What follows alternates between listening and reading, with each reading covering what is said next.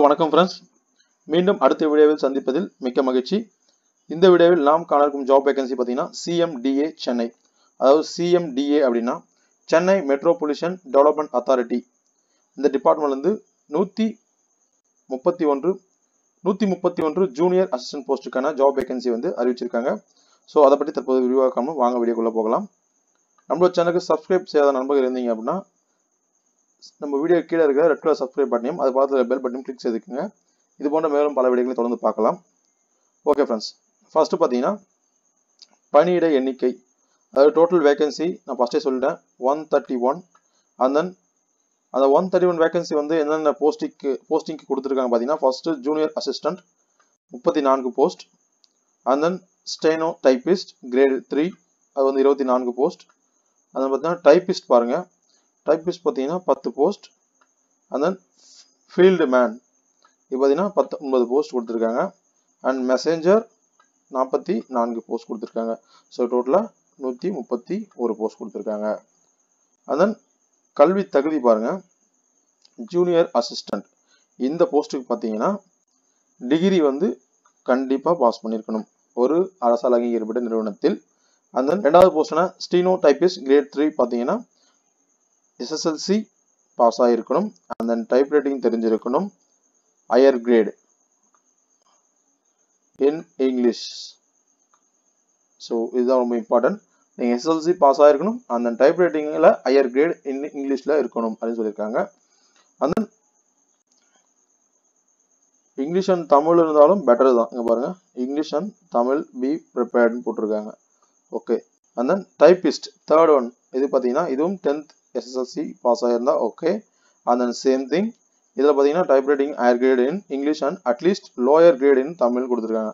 So type writing தெரியணும், higher great இங்கிலீஷில் வாங்கியிருக்கணும், at least lower கிரேடில் தமிழும் தெரிஞ்சிருக்கணும் அப்படின்னு சொல்லியிருக்காங்க. ஓகே. அடுத்தது ஃபீல்டு மேன். இந்த ஃபீல்டு மேன் பார்த்தீங்கன்னா இதுவும் பார்த்தீங்கன்னா 10th குவாலிஃபிகேஷன், 10th நீங்கள் pass ஆகியிருந்தா okay. And then able to right a bicycle நல்லா பார்த்துக்கோங்க, நீங்கள் சைக்கிள் மிதிக்க தெரிந்திருக்க வேண்டும், சைக்கிள் ஓட்ட தெரிந்திருக்க வேண்டும் அப்படின்னு சொல்லியிருக்காங்க. And messenger 8th standard and messenger 8th standard pass ஆனவே போதும், நீங்கள் அப்ளை பண்ணலாம். அண்ட் அரசால் அங்கீகரிக்கப்பட்ட ஒரு ஸ்கூலில் நீங்கள் படிச்சிருந்தாவே okay.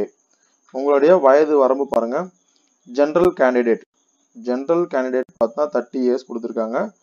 PC, BCM, MBC, DNC 32 வயசு.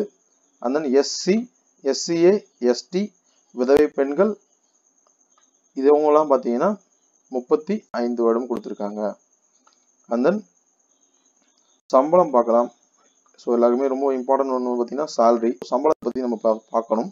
ஸோ சேலரி டீட்டெயில் பார்த்தீங்கன்னா ஃபர்ஸ்ட் போஸ்ட் அதாவது ஜூனியர் அசிஸ்டன்ட் இவங்களுக்கு பார்த்தீங்கன்னா 19,500 62,000 வரைக்கும் லெவல் 8 உடைய பே மேட்ரிக்ஸ்.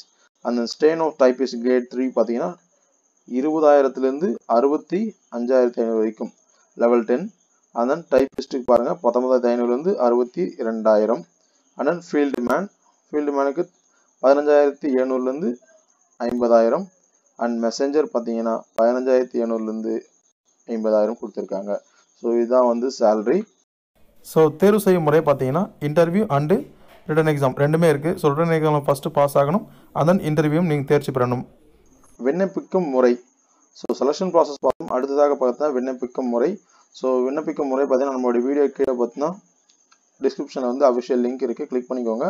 கிளிக் பண்ணி முடிச்சிங்க அப்படின்னா நீங்கள் அஃபிஷியல் வெப்சைட்டு உள்ளே போயிட்டு ஃபஸ்ட்டு ரெக்யர்மெண்ட் பேஜுக்கு போங்க. அதுக்கு போயிட்டு நோட்டிஃபிகேஷன் தெளிவாக படித்து பார்த்துட்டு இந்த CMDAல அசிஸ்டன்ட் இன்ஜினியரிங் அதாவது junior assistant and டைபிஸ்ட்டுக்கான notification open பண்ணுங்கள்.